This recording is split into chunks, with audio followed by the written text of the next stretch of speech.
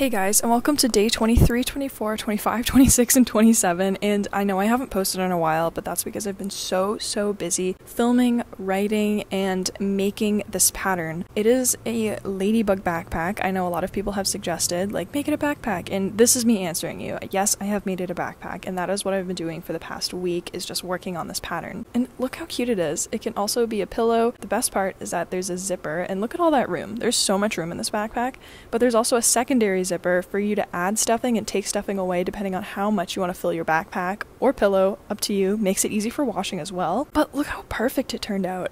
It's so amazing. Anyways, the pattern will be out August 20th. Remember, August 20th, the pattern will be available, and so will a YouTube video.